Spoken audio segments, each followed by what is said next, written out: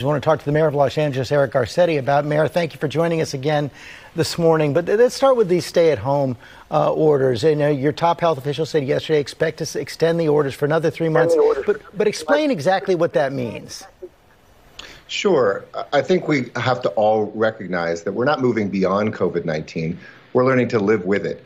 It's important not to overreact, but it's important to take this serious because it is as dangerous today as it was the first day that it arrived in our cities and our country.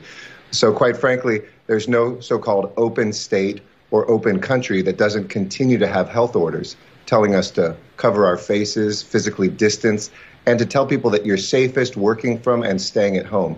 That's all that the county health director was saying, and we can't expect that to disappear in a matter of weeks or even a few months.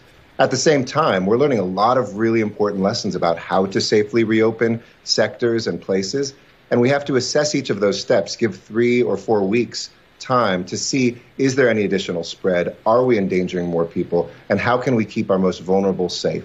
So we are learning to live with it at the same moment that we are also learning the lessons of how to do that. So do you have a sense of where you're going to be in September? We did see that news this morning. The California State University system is saying they're not going to have classes on campus. What are you expecting in Los Angeles and for your schools?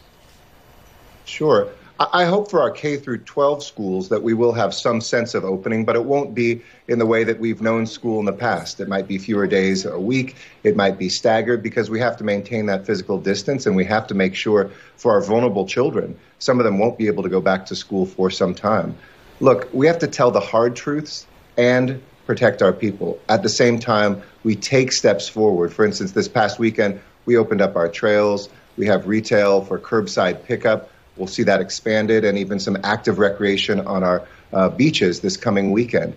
Those are important, and we've never been fully closed. We'll never be completely open until we have a cure, but I do believe that we can take steps, but monitor those numbers, listen to the scientists and the medical professionals, and make the tough calls, even when there's criticism. To reopen, we need a cure, we need a vaccine, we also need more testing. Where do things stand right now in Los Angeles with testing? Do you have what you need?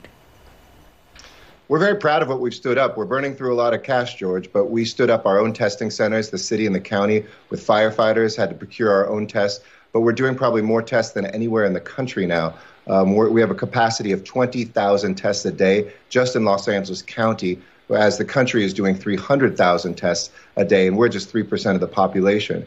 We've got to keep that going, and we have to make it regular. For kids to go back to school, we need testing. For workers to get back to work, we need testing. And we do need help from the national level, not just through the states, but directly to cities like ours that have taken that. We were the first city in America to offer widespread testing to people with and without symptoms, because we've got to find the silent spreaders that are amongst us as well. Bring me right to